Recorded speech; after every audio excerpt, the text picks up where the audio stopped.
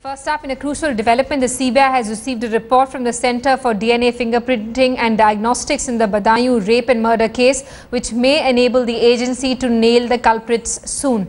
CBI sources say the victim's clothes did not have the DNA of the accused, further adding that this could be a case of honor killing.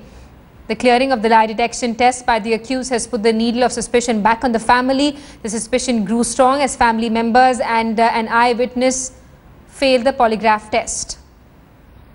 Let's get a word from our editor investigations, Deepak Sharma, who's joining us on the phone line. Deepak, crucial developments here. The fingerprinting and diagnostics center now saying that the DNA of the accused wasn't found on the victims. This is a crucial piece of evidence that's been established now. Very true, Simi. It was a very crucial piece of evidence as far as the role of the accused are concerned in this gang rape case. DNA experts were sent from Delhi to Badaun. All sorts of exercises were done, but however, the test is not positive as far as the accused are concerned. It's a negative. And CBI director had a meeting with the joint director, and finally CBI thought to have a final opinion of the medical board considering the names. So it's now up to the medical board that how they analyze the report of this DNA.